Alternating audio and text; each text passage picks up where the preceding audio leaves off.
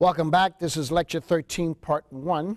And I want to pick up where we left off in our last class, and that is Ecclesiastes. And we're looking at this now. This is a unique book because I don't think that most people even bother to treat it with any theological veracity or any respect for that matter. And so we have another phrase that we use often: avoid the lust of youth. Avoid the lust of youth. Now, that's a phrase you hear often in many different variations of it, but basically it comes from the book of Ecclesiastes, and we see it in Ecclesiastes chapter 11, verse 10. So remove grief and anger from your heart and put away pain from your body, because childhood and the prime life are fleeting. Childhood and the prime of life are fleeting. Notice that. We see later on in 2 Timothy chapter 2, verse 22 says this: Now flee from your youthful lust and pursue righteousness, faith, love, and peace, and those who call the Lord from a pure heart. So we see this phrase, again, what we said in our last class, the doctrinal dependence of one book to the other, thus verifying it. We see it again in Ecclesiastes chapter 3, verse 2, along with Hebrews chapter 9, verse 27. We've heard the phrase, and we've used it many a times, where it says, death is divinely appointed. Death is divinely appointed. Everybody has an appointment with death. And we've heard different variations of this phrase, and it comes out of the book of Ecclesiastes. And once again, it's verified from the writer of the book of Hebrews in chapter 9. So we look in Ecclesiastes chapter 3, verse 2, and it says, a time to give birth and a time to die, a time to plant and a time to uproot what is planted. We see that concept here of a divinely appointed time of death, and we see it repeated in Hebrews chapter 9, verse 27, and inasmuch as it is appointed for man, he says this, to die once, and after this comes the judgment. Then we have another phrase that's used greatly in the church as well, in the church world, and that is, the love of money is evil. We see it a lot in fact, today, just yesterday, briefly turned on the news. I rarely watched any kind of television of a lot of different programs. I'm not a big person on that. I find most of it is a waste of time, and what I do watch is primarily sports, and is basically background noise for me. But yesterday I looked in the news and find out what exactly, stick my head out the window to find out what's happening in the world. And here was a reporter relating a story, and in the middle of the story, the reporter says the love of money is evil. I'm going, wow, even the world understands that concept. Well, we get that out of Ecclesiastes chapter 5, verse 10. And Ecclesiastes 5:10 says, he who loves money will not be satisfied with money, nor he who loves abundance with its income. This too is vanity. This is the reason why the rich get richer and the poor get poor. The rich is never satisfied. He always wants more. In 1 Timothy, in chapter 6, verse 10, we see, for the love of money is the root of all evil. It says it's the root of all sorts of kinds of evil, and some, by longing for it, have wandered away from the faith and pierced themselves with many griefs. So we see this phrase. Then we have another phrase, and I've heard this particular, and this is most I've heard this, it's in the church world, but I've also heard it primarily around the dinner table. Or have you ever gone to dinner with a bunch of preachers? You know, and that's usually that's a dicey situation, right? Or you go to a preacher's meeting and everybody wants to preach. It's just absolutely amazing. Nobody can get to the point. They all want to preach and they all want to expound and they all just want to go on and on. And I'm just convinced some people are just in love with their voice. But set that aside for the moment. And at the dinner table, I've heard this said by preachers when we get together. And it says, "Don't be wordy in your prayer." Don't be wordy in your prayer. Have you heard that phrase? Well, I've heard that, because some folks, they just go on and on and on and on. And I have to do it. I remember this as a child. My uncle He was a real jokester, you know. And people get together at the table and they just want to go on and on and on. He took his fork, and when he would take the meat off of people's plate, put it on his plate, he'd be cutting it up and he'd be eating while there was this long-winded prayer going on. And so we had to learn, you know, that when you pray with one eye open, you pray and watch. Pray and watch, because, you know, if my uncle was at the table, your piece of meat was gone. It was going to be gone. And so I want you to understand, when you see this phrase or you hear this phrase, don't be wordy in your prayer. Well, we see this, and Jesus uses this particular phrase with regard to our praying. We see this in Ecclesiastes chapter 5, verse 2, where it says, do not be hasty in word or impulse in thought to bring up a matter in the presence of God. He says, for God is in heaven and you on the earth, therefore let your words be few. Let your words be few. We see it when Jesus gives us instruction in the model prayer or the disciples' prayer in Matthew chapter 6, verse 7. And when you are praying, do not use meaningless repetition as the Gentiles do, for they suppose that they will be heard for their many, many words. And here's the key to this.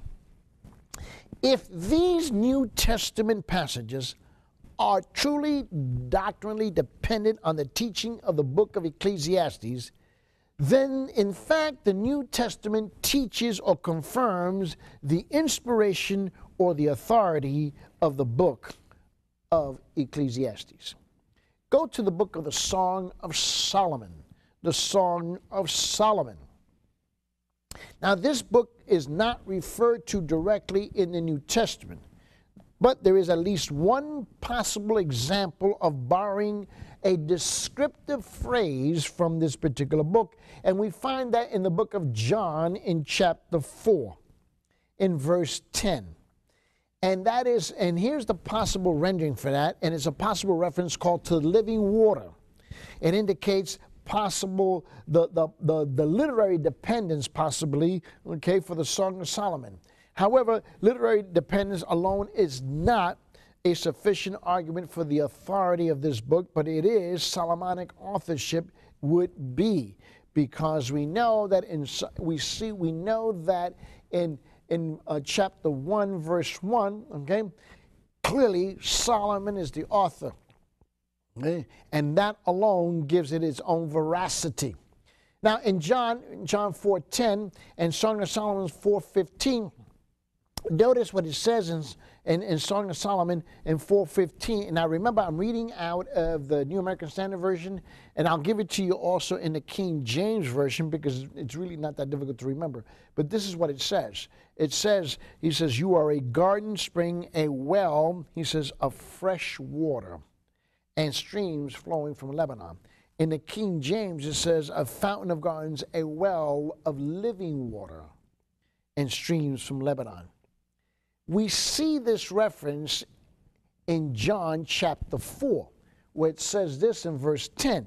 Jesus answered and said to her, now this is Jesus speaking, if you knew the gift of God and who it is who says to you, give me a drink, you would have asked him and he would have given you living water. You remember the Samaritan woman at the well?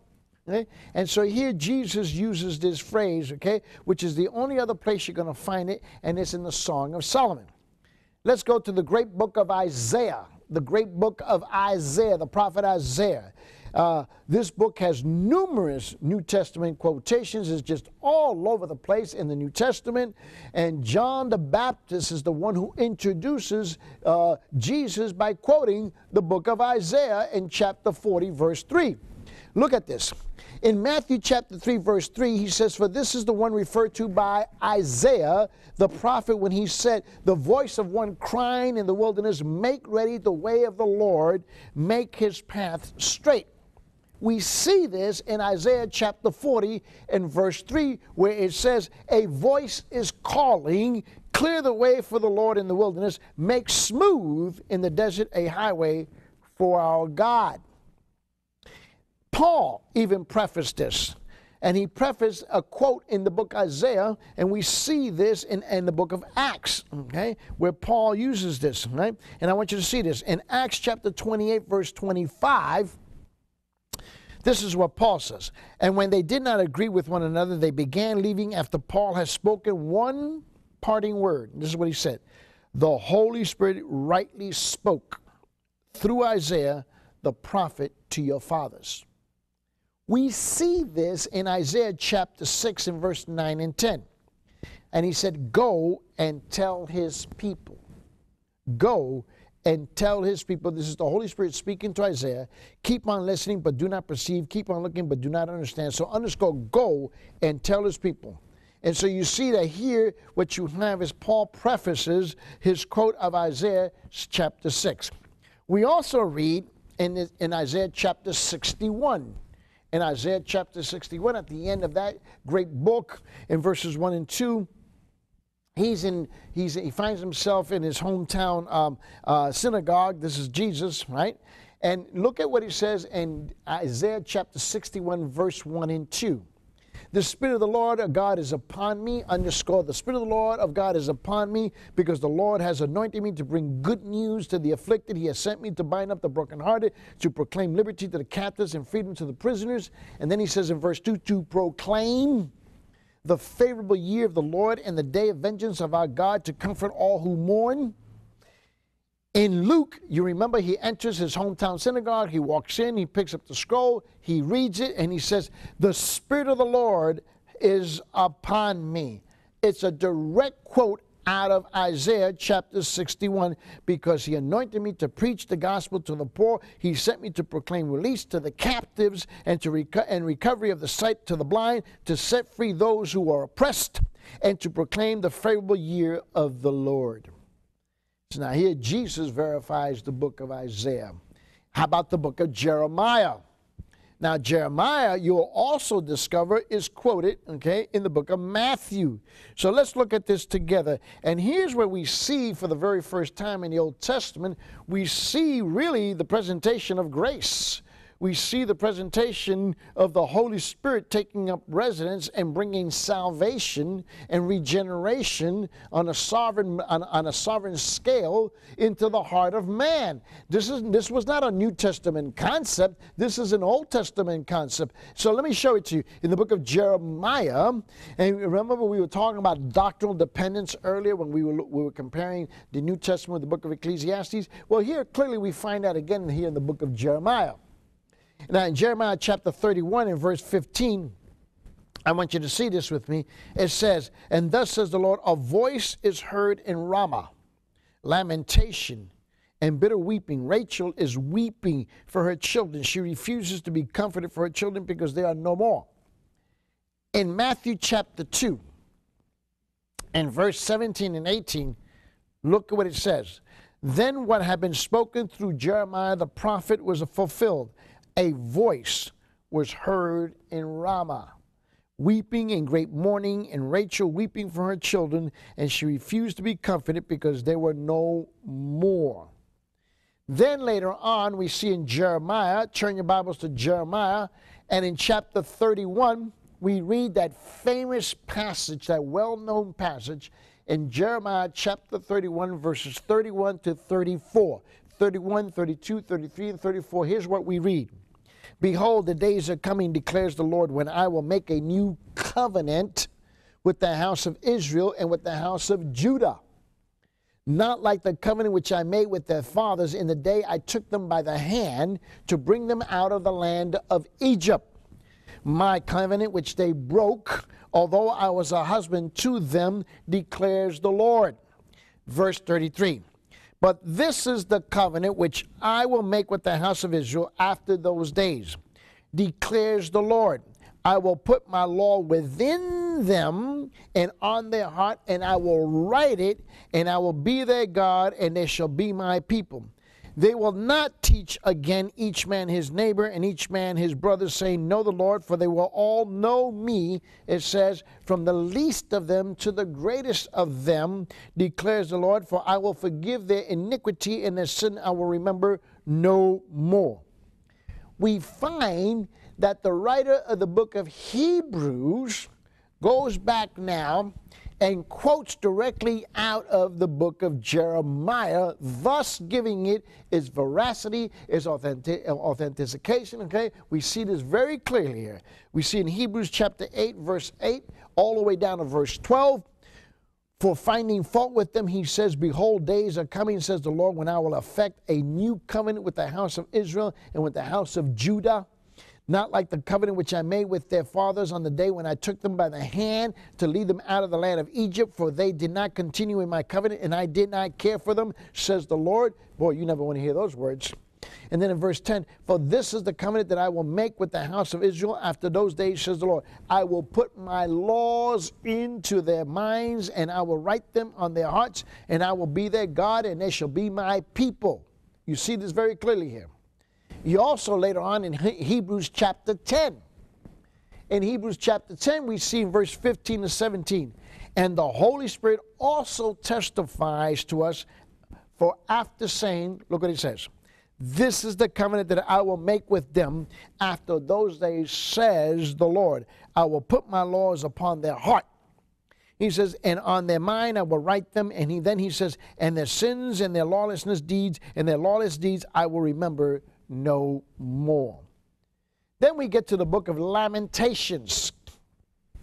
And in Lamentations, it's alluded to. The book of Lamentations is alluded to in the book of Matthew in chapter 27.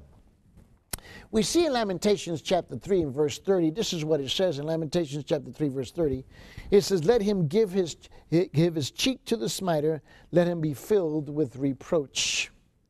We see this concept is laid out again in Matthew chapter 27 verse 30. We understand, remember, at the crucifixion, and it says, and they spat on him and took the reed and began to beat him on the head. And we see that clearly there. The book of Ezekiel.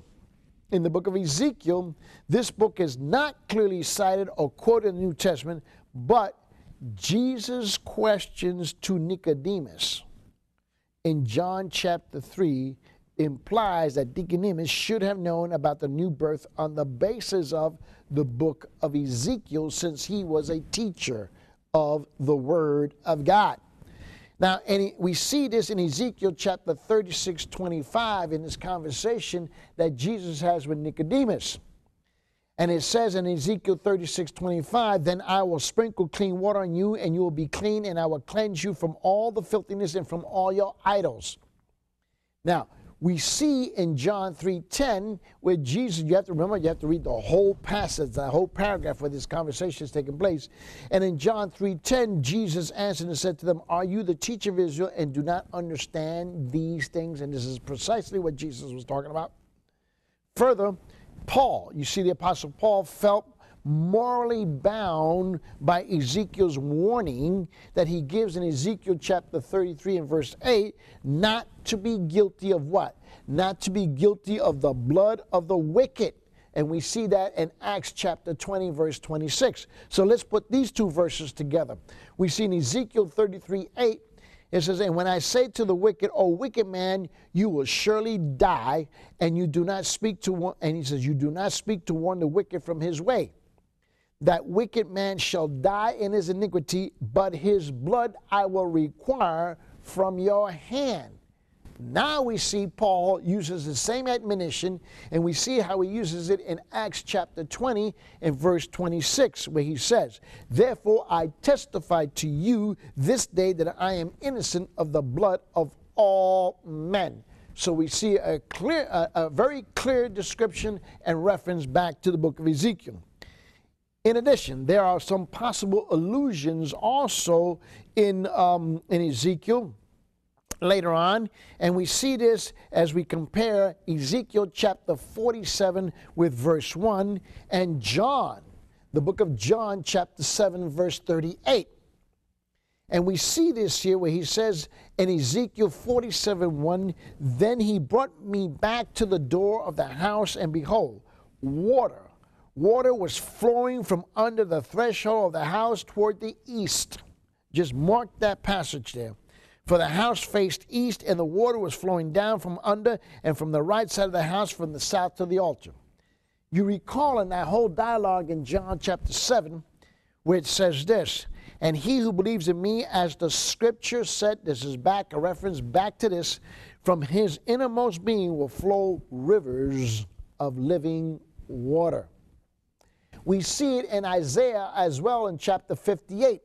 In Isaiah chapter 58, we see this in verse 11 where it says, and the Lord will continually guide you and satisfy your desire in scorched places and give strength to your bones, and you will be like a watered garden and like a spring, mark this, and like a spring of water whose waters do not fail.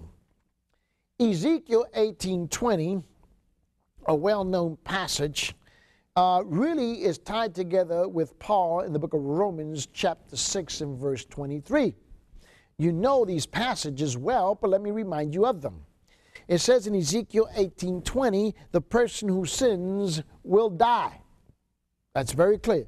The son will not bear the punishment of the father's iniquity, nor will the father bear the punishment of the son's iniquity, and the righteous of the righteous, he says very clearly here, he says, will be upon himself, and the wickedness of the wicked will be upon himself.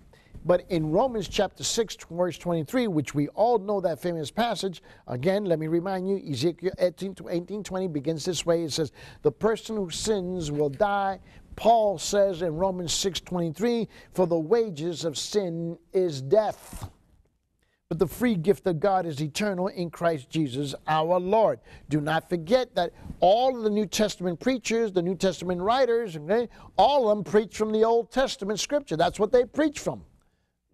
And that's how we get the New Testament. So it's inconceivable, once again, I get on my soapbox, how can you study the New Testament and never spend time in the Old Testament? In Revelation chapter 4, verse 7, undoubtedly comes from Ezekiel chapter 1. I don't think there's any doubt about this. We see this in Ezekiel chapter 1, verse 10, where he says, and as for the form of their faces, each had the face of a man. All four had the face of a lion on the right, and on the face of a bull on the left, and all four had the face of an eagle. Now look at this. We see in Revelation chapter 4, verse 7, it says this, the first creature was like a lion, the second creature was like a calf, the third creature had a face like that of a man, and the fourth creature was like a flying eagle. So we see this very clearly here. Let's look at the book of Daniel, the book of Daniel as well. This book also is very clearly identifiable and quoted in the New Testament. Let's put Daniel chapter 9, verse 27 together with Daniel chapter 11, verse 31, and Daniel chapter 12, verse 11. And we're going to put that together with Matthew chapter 24. And really, Matthew 24 and 25 is the great discussion about the second coming of Jesus Christ, which is what the book of Daniel is talking about.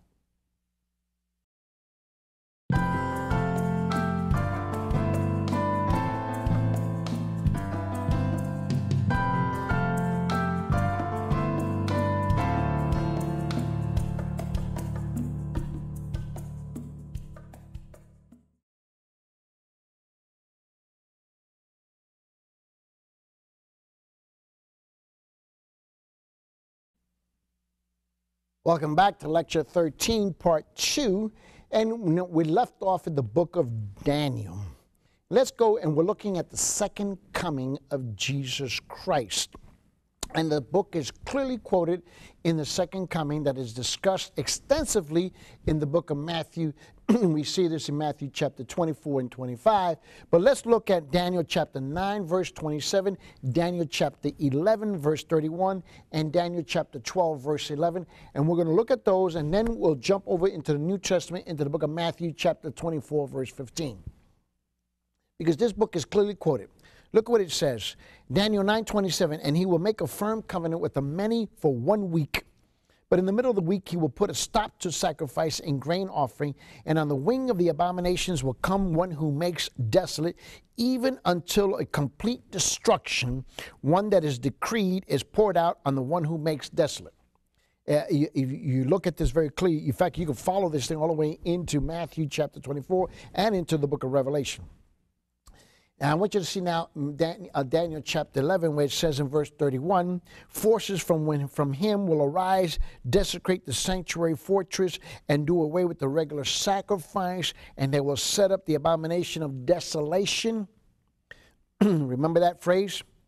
And then look at Daniel chapter 12, verse 11. And from the time that the regular sacrifice is abolished and the abomination of desolation is set up, there will be 1,290 days.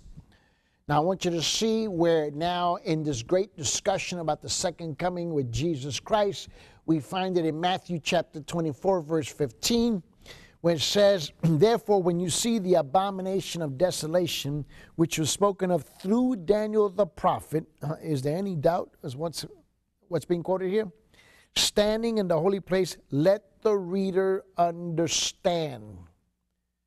If you don't ever go back to Daniel, you have no idea what is being discussed here.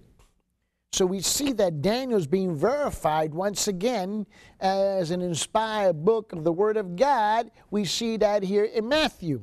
Now, in Matthew 24, verse 21 and 30 is a direct quote, and it comes out of Daniel chapter 12, 1 and Daniel chapter 7, verse 13, respectively. So I want you to see that. Now, since we're in the book of Matthew right now, just stay there for a moment and go to Matthew chapter 24, verse 21. Let's go backwards this time. And I want you to see this one. In Matthew 24, 21 says, for then there will be a great tribulation, such as not occurred since the beginning of the world until now. Underscore that part of the verse. Nor ever will. In Daniel chapter 12, let's jump back into Daniel chapter 12, verse 1. Look at what it says. Now at that time, Michael, the great prince who stands guard over the sons of your people, will arise.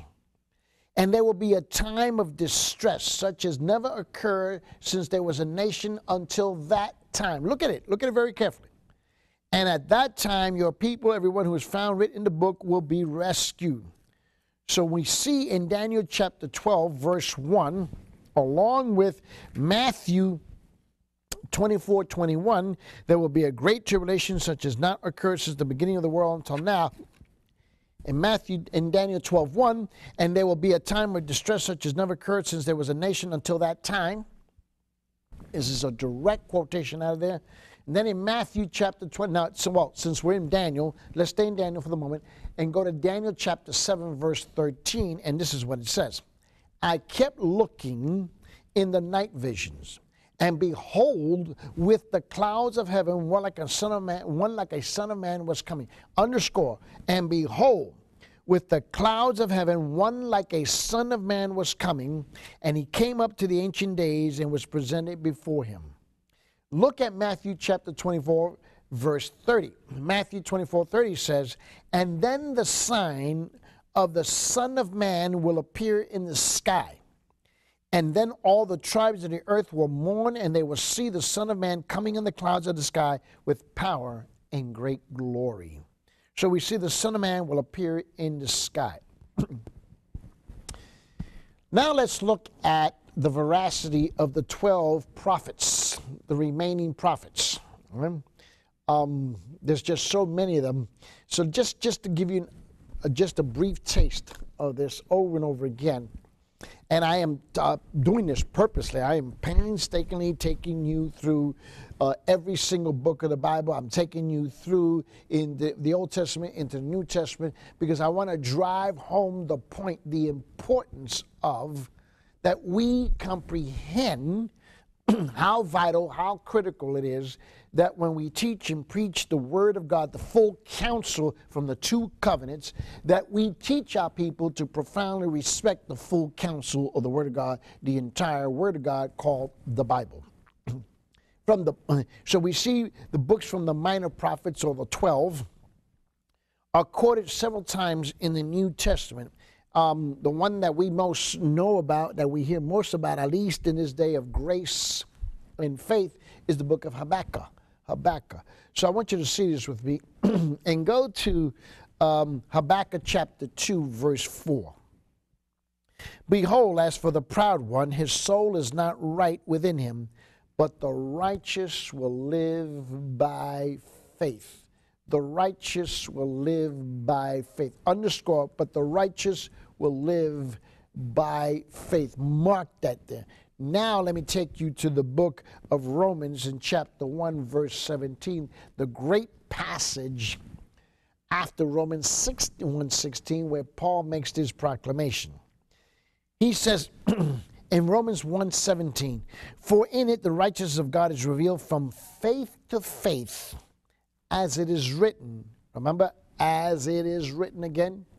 But the righteous man shall live by faith. This is a direct quote from the book of Habakkuk in chapter 2, verse 4. We also see again in Galatians, in the book of Galatians, chapter 3, verse 11, along with Hebrews, chapter 10, verse 38. I want you to see this with me. For in it the righteousness of God is revealed from faith to faith. For it is written, but the righteous man shall live by faith. Then we see it repeated in Galatians 3:11. Now that no one is justified by the law before God is evident, for the righteous man shall live by faith. Mark that. For the righteous man shall live by faith. And then in Hebrews chapter 10, in verse 38, it says this. But my righteous one shall live by faith. But my righteous one shall live by faith, and if he shrinks back, my soul has no pleasure in him. Again, we see a direct correlation in the book of Hebrews chapter 12. Since we're in Hebrews, just stay there. Go to Hebrews chapter 12 now. Just turn over a couple of chapters and look at verse 26. And then we're going to go back into the Old Testament, into the book of Haggai. And Haggai chapter 2, verse 6. And I want you to see this with me. And Hebrews 12:26 says, and his voice shook the earth, but now he has promised, saying, yet once more I will shake not only the earth, but also the heaven. And Haggai in chapter 2, for thus says the Lord of hosts, one more in a little while, I am going to shake the heavens and the earth, the sea also, and the dry land. Then we see another prophet, Zechariah. Zechariah chapter 13, verse 7, and Matthew chapter 26, verse 31. And we see in Zechariah 13:7 where it says, awake, O sword, against my shepherd and against the man, my associate, declares the Lord of hosts. Strike the shepherd that the sheep may be scattered. Mark that. Strike the shepherd that my sheep may be scattered, and I will turn my hand against the little ones. In Matthew 26, verse 31, after this long discourse on the second coming, that's in Matthew chapter 24, Matthew 25, in Matthew 26, this is what we hear. Then Jesus said to them, you will all fall away because of me this night, for it is written. For it is written, again, a reference back to the Old Testament, I will strike down the shepherd, and the sheep of the flock shall be scattered. So in summary, and this is key, this is really key that you understand this, 22 books of the Hebrew Old Testament, as many as 18 of them, all but Judges, Chronicles, Esther, and the Song of Solomon, are quoted to or referred to as authoritative in the New Testament. There are New Testament teachings that are directly dependent upon the teachings of those Old Testament books. It should be pointed out that the absence of reference to a specific Old Testament book does not mean that a particular book lacks authority. Instead, it indicates that the New Testament writers had no occasion to refer to it. This is not difficult to understand when a person is asked to recall the last time he quoted from the book of Esther or from the book of Judges. Now, some of the books, by their didactic or their teaching or devotional nature, lend more readily to quotation, and hence they are quoted more often than those that lack a didactic nature or are not used in that manner. So let's just jump now into another section here. And we're going to talk about the New Testament references to the authority of Old Testament books. So we're just going to run down through this very quickly, because let's see, my intent would be to overwhelm you, if you will, to overwhelm you with the criticalness, the importance, okay, of always keeping the full counsel of the Word of God before yourself and before your people. To only read the New Testament is to read the Bible out of context, because you wouldn't know what the background information is that the New Testament is constantly referring back to in the Old Testament. So you would only have half the story, which means that you will have a lot of poor application, misapplication, and misrepresentations.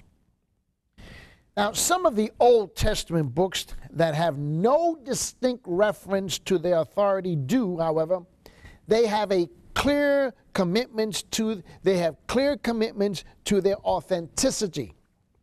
The accompanying chart, which should be you should have there in front of you in your handouts. It should be in your handouts. It should be in your notes. Am I correct? Or up on the screen for those who are tuning in from around the world. I want you to see this from the different students that we have from around who are tuning in. I want you to see this with me. We're going to use, let's kind of put it in a chart format and see if this makes sense to you. This accompanying chart indicates some of the more important people in the events of the Old Testament that are verified clearly, without any doubt, in the New Testament, which thereby verifies the authenticity of the books that record them. So we would have a chart. Let's see, on one side we would have, so if you're looking at it on the left side, we would have the Old Testament account of it. And then on the right side, we're going to put the scripture in the New Testament where you see this is either talked about, referred to, or verified in any way, shape, or form. Are we together? So on the left side, we have the Old Testament account. In the New Testament, we're just going to quickly give you the scripture references on the right side to the New Testament. So number one, we have the creation of the universe. We see that in Genesis chapter 1. We would see this verified in John chapter 1, verse 3. And we would see it verified in Colossians chapter 1, verse 16. Number two, we see the creation of Adam and Eve. That would be Genesis chapter 1 and 2 on the left side. On the right, it would be 1 Timothy chapter 2, verse 13 and 14 in the New Testament. Number three, the marriage of Adam and Eve. We see that in Genesis chapter 3. And then on the right side, it'll be 1 Timothy chapter 2, verse 14. And then number four, we have the temptation of the woman. We see that in Genesis chapter 3. And we see this again delineated in 1 Timothy chapter 2, verse 14. And then number five, we have the disobedience and the sin of Adam. That's discussed in Genesis chapter 3. We see it discussed openly in Romans chapter 5, verse 12, and 1 Corinthians chapter 15, verse 22. Number six, we have the sacrifices of Abel and Cain, which is discussed in Genesis chapter 4. And we see this discussed again in Hebrews chapter 11, verse 4. Number seven, we have the murder of Abel by Cain. That's discussed in Genesis chapter 4. And on the right, you will see 1 John chapter 3, verse 12. Then we see number 8, it would be the birth of Seth. That's in Genesis chapter 4, which is discussed later on in Luke chapter 3, verse 38. Then on the left side, we will see the translation of Enoch. He walked with God and walked straight into heaven. That's in Genesis in chapter 5. And we see this once again verified in the book of Hebrews in chapter 11, verse 5. Number 10, we have the marriage before the flood. That's in Genesis chapter 6. And we see it verified in the book of Luke in chapter 17, verse 27. And then Number 11, we have the flood and the destruction of man. That would be Genesis chapter 7. And on the right side, that would be Matthew chapter 24, verse 39. Number 12, we have the preservation of Noah and his family. That would be the book of Genesis chapter 8 and 9. And then on the right side, you would put 2 Peter chapter 2, verse 5. Then we would see number 13, the genealogy of Shem, which is discussed in detail in Genesis chapter 10. We see that again in Luke chapter 3, verse 35 and 36. We have the birth of Abraham. We see that discussed in Genesis chapter 11. We see that again discussed in Luke chapter 3, verse 34. Then we have the call of Abraham, that great passage in Abraham that we see in Genesis chapter 12 and chapter 13. We see that discussed later on in the book of Hebrews chapter 11, verse 8. And then we have number 16, the tithes of Melchizedek. The tithes of Melchizedek, you see that discussed in Genesis chapter 14. And then later on, we see on the right side, that would be Hebrews chapter 7, verses 1 to 3. And then number 17 is justification of Abraham. That's that great passage that is found in Genesis chapter 15. Specifically, it would be 15 verses 1 through 6 in great detail there. And then expounded a little bit further at the remainder of the chapter. And you would see on the right side, that would be Romans chapter 4, verse 3. And then number 18, the whole discussion of Ishmael, that would be in Genesis chapter 16. And we see that verified later on in the New Testament in Galatians chapter 4, verses 21 to 24. We also have the promise of Isaac, and that would be number 19.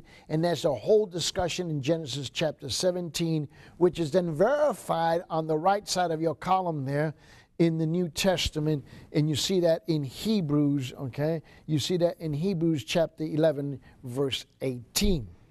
Then number 20 would be Lot and Sodom. That whole story about Lot and Sodom, that's in Genesis chapter 18 and 19 in those two chapters, and we see this discussed later on in the book of Luke in chapter 17 and verse 29.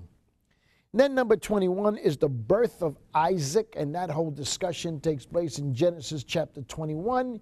And then we see it verified in the New Testament, okay, in the book of Acts chapter 7, verses 9 and 10. Then we have the offering of Isaac, and that discussion is in Genesis chapter 22. And we see it once again verified here in Hebrews chapter 11, verse 17. Then we have the whole story, as you well know, of Moses and the burning bush. And that would be in Exodus chapter 3, verse 6. And as you're going down and writing it down into your column, that would be on the right side. That would be Luke chapter 20, verse 32. And then we see the Exodus through the Red Sea, and that whole discussion in Exodus chapter 14. And we see it once again mentioned, and it's noted there in 1 Corinthians in chapter 10, verses 1 and 2. Then we continue with the lifting up of the servants in the, the provision of water and manna, and that is numbered, that would be number 26. 25, and that be Exodus chapter 16, verse 4, verse 17, chapter 17 and verse 6. So you see that discussion in Exodus chapter 17 and 16, and that's later. That is discussed later on in 1 Corinthians chapter 10, verses 3 to 5. And then we have the number 26, the lifting up of the serpent in the wilderness, in that great passage about healing, and we see that in Numbers chapter 21. And we see later on discussed in John chapter 3, verse 14. And then we have the fall of Jericho. You remember that whole marching around 7 times in Jericho. We find that in the book of Joshua, chapter 6, verses 22 to 25. and that would be number 27, and you find that discussion later on in the book of Hebrews in chapter 11, verse 30. And then we also have number 28, the miracles of Elijah. If you recall those miracles that are discussed in detail in 1 Kings chapter 17 and in 1 Kings chapter 18. That's discussed later on by the Apostle James in James chapter 5, verse 17. And then number 29, we have Jonah and the great fish. I know the temptation is to talk about Jonah and the whale, but it's the great fish. And we see that and discussed in the book of Jonah in chapter 2. And we see that discussed later on in the book of Matthew in chapter 12, verse 40. And then we have number 30, the three Hebrew youths in the furnace. You know, you have the three friends in the book of Daniel, and that's discussed extensively in Daniel chapter 3. And you will see this later on in Hebrews chapter 11, verse 34. And then we have, in addition to that, in Daniel, the book of Daniel, Daniel and the lion's den. That's in Daniel chapter 6 in great detail. And we see it mentioned again in Hebrews chapter 11, verse 33. And then number 32, we get to would be the slaying of Zechariah. If you recall, we went into that whole discussion previously about Zechariah. And you remember that the Old Testament, and one of the phrases for knowing the Old Testament is from the death of Abel to Zechariah. The first death is Abel, the last death it'll be Zechariah. So that's a reference, a euphemism for using the word Old Testament. And we see that in the book of Matthew as well. And we see that in Matthew chapter 23, verse 35, and the whole story, the death of Zechariah, and 2 Chronicles in chapter 24, verses 20, and so forth. So you begin to see how all of this comes together synergistically, if you will.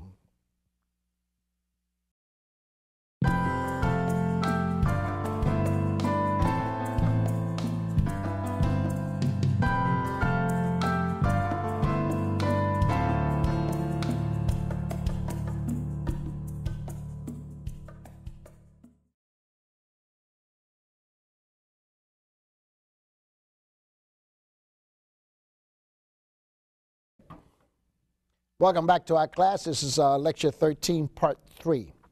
Now, we have been talking about the Old Testament for now 12 full weeks, or about 12 and a half weeks roughly.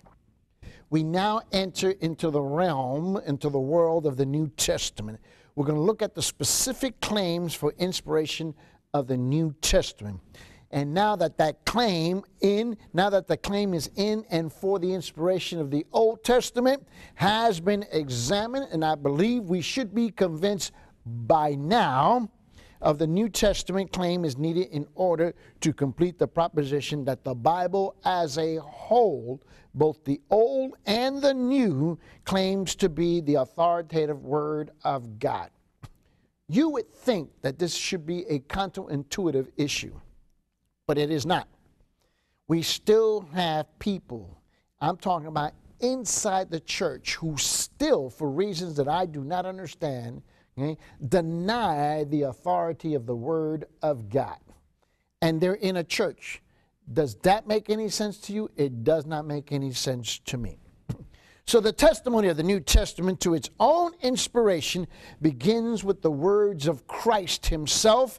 He is the central figure of the New Testament. So here's what we want to do, because in a real sense, Christ, he is the key to the inspiration and the canonization of the Scriptures, plural, and it was he who confirmed the inspiration of the Hebrew canon of the Old Testament, and it is he who promised the Holy Spirit would direct the apostles into all truths, the fulfillment resulting in the New Testament. It was he who said that he'd not come to nullify the law, to abrogate the law, to destroy the law, to kill the law, but to fulfill the law. He said that very clearly. So these are his words. And he alone, as the Logos, as the living Word himself, he stands on the pinnacle of authority of the Word of God. Now, Jesus Christ, he promised that the New Testament writers would, in fact, be Spirit-directed. This is a distinction from the Old Testament, and both the Old and New were directed by the Spirit, but Jesus Christ makes a distinct remark with regard to that issue in the New Testament. Jesus himself did not commit his teaching to writing, but on several occasions during his earthly ministry, he did promise that the apostles would be directed by the Holy Spirit in the utterance and the propagation of his teaching. This promise was fulfilled during the life of Christ and then later on extended well into the post-resurrection era and the post-Pentecostal ministries of the apostles. So here's one of the first things we're going to be looking at is guidance in preaching. Guidance in preaching. First, Jesus promised the guidance of the Holy Spirit in what the apostles would speak about him. And I have about 6 minor points that I want to address under this issue of guidance in preaching, and that the apostles would be directed by the Holy Spirit to talk and to teach about him being Christ. The first one, number one, is this, and turn your Bibles to the book of Matthew in chapter 10, and I want you to see this with me in Matthew chapter 10, and let's go down to verse 5, and let's work our way down through, down to verse 15. In Matthew 10 to 15, and the first thing that we have here is that Jesus promised the guidance of the Holy Spirit in what the apostles would, in fact, speak about him. And we discover this when, number one, when the 12 were first commissioned, to preach the gospel of Jesus Christ. This is what it says. These 12 Jesus sent out after instructing them, do not go in the way of the Gentiles and do not enter any city of the Samaritans, but rather go into the lost sheep of the house of Israel. And as you go, preach, saying, specifically, the kingdom of heaven is at hand. Heal the sick, raise the dead, cleanse the lepers, cast out demons. Freely you received, freely give. Do not acquire gold or silver or copper for your money belts, or a bag for your journey, or even 2 coats or sandals, or a staff, for the work is worthy of his support. And whatever city or village you enter, inquire who is worthy in it, and stay at his house until you leave that city. And as you enter the house, give it to your greeting. He says, if the house is worthy, give it your blessing of peace. But if it is not worthy, take back your blessing of peace. Whoever does not receive you nor heed your words as you go out of the house or the city, shake the dust off your feet. Truly I say to you, it will be more tolerable for the land of Sodom and Gomorrah in the day of judgment than that for that city. So here are the instructions that he gives them, right? And I want you to see this. So this is the background to the instructions that he is giving. And Jesus promised them, this is the disciples, the 12 that he chose. He instructs them, he sends them on the way, but he goes on to make a further promise. And this is what he says to them starting in verse 19. In verse 19. He says, but when they hand you over, do not worry about how or what you are to say. For it will be given you in that hour what you are to say. He says, for it is not you who speak, but it is the Spirit of your Father who speaks in you. Notice this. He promised the disciples. This is now, he's making the promise to them because there will be a time of a post-resurrection era, and there will be a time of post-Pentecostal era. And he makes a promise to them because these are his disciples. He's already planning to leave this earth. And he said that they were going to be led and they will be guided by the person of the Holy Spirit. He says the same thing more or less in the book of Luke. And in Luke chapter 12, this is what we read in verse 11 and 12. In Luke chapter 12, verse 11 and 12, he says, when they bring you before the synagogues and the rulers and the authorities, he says, do not worry about how or what you are to speak in your defense or what you are to say. For the Holy Spirit will teach you in that very hour what you ought to say. Let me encourage all of you who are here with me, all of you who are tuning in by way of the screen here, by way of the internet who are tuning in, let me encourage you. If you teach and preach the Word of God, the full counsel of the Word of God, let me encourage you to spend a significant portion of your time in reading and studying the Word of God. Do not worry if you have been taught and been given the proper skills and the training, how to exegete a passage, how to exegete a passage, how to conduct yourself and work through the process of hermeneutics, how to arrive at the proper interpretation, how to research and dig out what the meaning of the verses, of the whatever verses, selected verses you happen to be teaching on. Okay? Do not be concerned, because if you've spent all this time, and it is hard work. This is hard work. And let me encourage you, you need to spend a significant time doing this. But when it comes time to deliver, do not worry.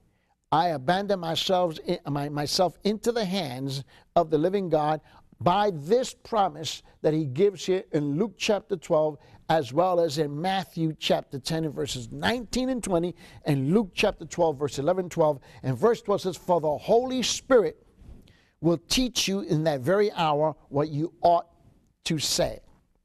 Second point, the same promise was also given to the 70. Remember that? To the 70? Go back now, go to Luke chapter 10. Let me ask you to turn your Bibles to Luke chapter 10 and go to the very beginning of Luke chapter 10 with me. And let's look at, let's make it the first 10 verses. Luke chapter 10. And let's work down through the first 10 verses. No, make that 12 verses. Let's go to the end of that section. "Now after this, the Lord appointed 70 others and sent them in pairs ahead of him to every city and place where he himself was going to come." So they are the precursors. And he says, "And he was saying to them, the harvest is plentiful, but the laborers are few. Therefore beseech the Lord of the harvest to send out laborers into his harvest. Go, behold, I send you out as lambs in the midst of wolves. Carry no money belt, no bag, no shoes, and greet no one on the way." Verse 5, "Whatever house you enter, first say, peace be to this house. If a man of peace is there, your peace will rest on him. But if not, it will return to you. Stay in that house, eating and drinking what they give you. The laborer is worthy of his wages. Do not keep moving from house to house. Whatever city you enter and they receive you, eat what is set before you and heal those in it who are sick, and say to them, the kingdom of God has come near to you. But whatever city you enter and they do not receive you, go into its streets and say, even the dust of your city which clings to our feet, wipe off in protest against you, and be sure of this, that the kingdom of God has come near." Verse 12, "And I say to you, it will be more tolerable in that day for Sodom than for that city." I'm reminded here in Luke chapter 10 as a sidebar, as a side note, when he says in Luke chapter 10 and verse 8, "Whatever city you enter and they receive you, eat what is set before you." Let me say to you that I have practiced that faithfully in all the many years now that I have traveled extensively in all kinds of countries, in all kinds of settings. And I had number one rule for me all the time. Number one rule. I have no idea how I even came up with the rule. At the moment I don't remember. But I do know that this verse clearly makes that statement. And this was this: wherever I eat, and I've eaten in the jungles in Africa. I've been in so many different countries in Africa alone, in that continent, and all over Latin America. Let me tell you something. I've been into Asia, and I've been in the Middle East, and let me tell you, my number one rule that's worked for me for many years is simple. Do not ask, do not tell me what I'm eating. And I just eat it. And in the end, by the time they cook it, let me tell you, in the end, most of it tastes like chicken by the end, okay? I can tell you that right now. And that rule worked for me fantastic. It was a great rule. It worked for me for many years. Then a number of years ago, I was in the country of Mozambique. No, I'm sorry, in Madagascar. And it's true what they say about Madagascar. It's a big island in the continent of Africa, off the southeast coast of the African continent. And the village chief, he had learned to pray, and he had insisted that he pray, he would lead in prayer. And this is now my second time back there, and he wanted really to impress me with the fact that he learned how to pray, and he wanted to lead the prayer just as we sat down to eat. And they set up a long table, and we sat there and getting prepared, and we held hands, and the village chief proceeded to lead us in prayer, and he had his servants and he had the cooks at the end of the table. And so we bowed our heads in the village streets. He led in prayer, and he finished praying. And just as he said, amen, I opened my eyes, and on my plate, which is the best way I know how to describe it to you, was that on my plate was these, what looked like two big baked potatoes, except that they were covered in what looked like a cream sauce of some kind. And I said, wow, look at that. So when we bowed our heads to pray, and I saw it, and I looked at it, and I said, looked like two big potatoes. Great. So we prayed, and so I opened my eyes as the village chief said, amen. And all of a sudden, I see again, my version, I thought these were two big potatoes. All of a sudden, I see the two big potatoes. They shook themselves off. The sauce goes flying, and they walked right off my plate. So, rule number one, never tell me what I'm eating, worked for me for many, many, many, many years. I now have two rules. And the second one is, okay, it cannot walk off my plate. It has to be dead. Okay? So now I sit down when a village chief wants to say he wants to pray. I've got the fork in one hand. I got a knife in the other hand. I got him turned around, and I'm praying, and I'm going to pray and watch. Because if this thing moves, it's dead. It is absolutely dead. So I want you to understand that was biblical, because it says here in Luke 10:8, whatever city you enter, they receive you, eat what is set before you. Just saying. Let's go back. So now, second thing, number two, the same promise was also given to the 70 here that we see here when Jesus authorized them, and he was authorizing them to preach the gospel of Jesus Christ, that the kingdom of God is coming. And he added this section, and down we read down to verse 12. Now drop down to verse 16 and look at verse 16, because he's adding this confirmation. And he says in Luke 10:16, he says, the one who listens to you listens to me. And the one who rejects you rejects me. And the one who rejects me rejects the one who sent me. You see that? The one who listens to me, and the one who rejects you rejects me, and the one who rejects me rejects the one who sent me. So what he's saying is that it's the Holy Spirit who's speaking, and that's what they're doing. Number three, go to Mark chapter 13. In Mark chapter 13, and look with me there. And I want you to see this in Mark 13.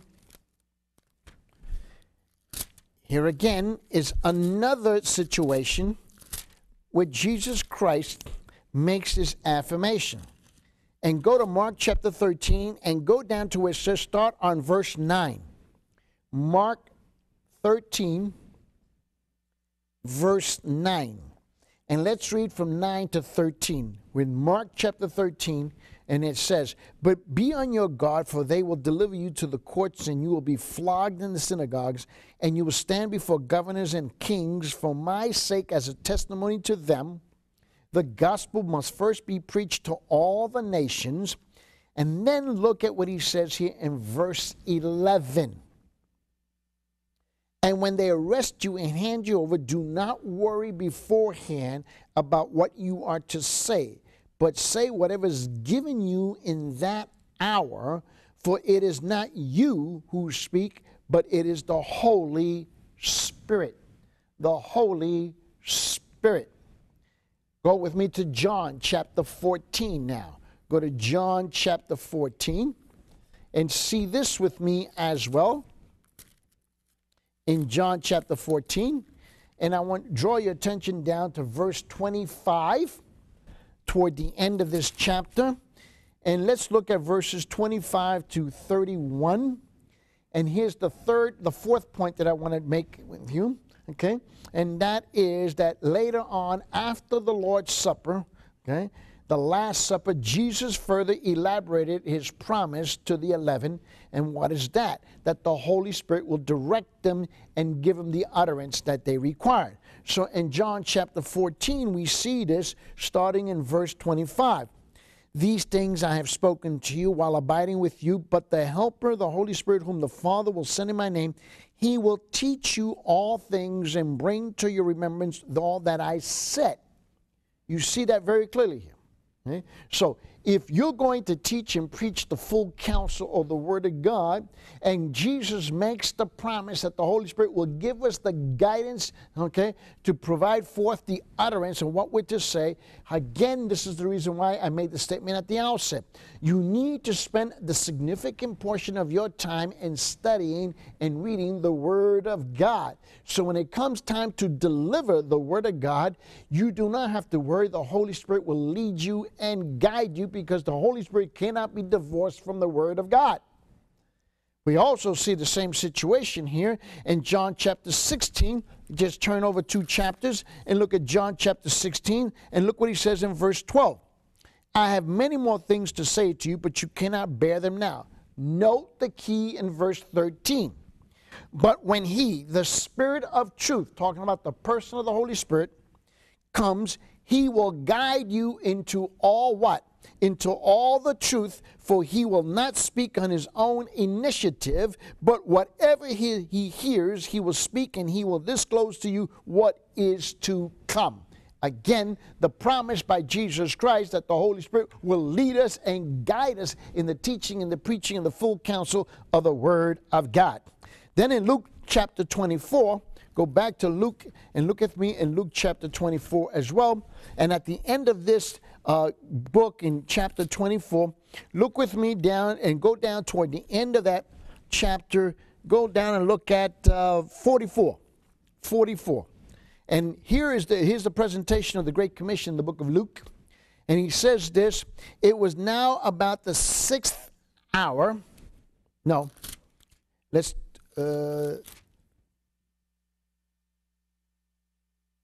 Yes. Look what he says in Luke 24:44. And now he said to them, these are my words which I spoke to you while I was still with you, that all things which are written about me in the law of Moses and the prophets and the Psalms must be fulfilled. Then he opened their minds to understand the scriptures. Here, what was he opening his mind to? That they would understand the Old Testament. And he said to them, thus it is written, again, another reference to the Old Testament, that the Christ would suffer and rise again from the dead in the 3rd day. So here we have a situation where Jesus Christ is making this promise to us.